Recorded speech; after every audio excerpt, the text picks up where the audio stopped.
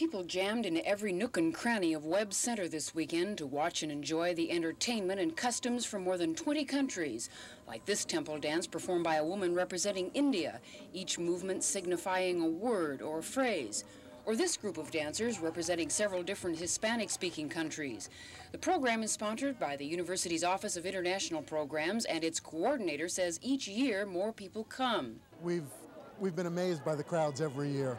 The first time we did it, we had very little advance publicity, and we figured we had about 2,000 people that year, and every succeeding year it seems to get bigger. This year, no way to tell, but it looks like it'll probably be 5,000, 6,000, 7,000. The university's office holds the event to help raise money for foreign students who attend Old Dominion, but Weiner says that's just part of it. The main reason: we help people in this area understand that Tidewater is a very international community, that we have people living here from all over the world. And this weekend, it was all under one roof. Delectables from several countries, like these sausages from Germany, or these scrumptious pastries from Norway, or nearly everything else you could imagine. Penny Williams, Area 10 Eyewitness News, Norfolk.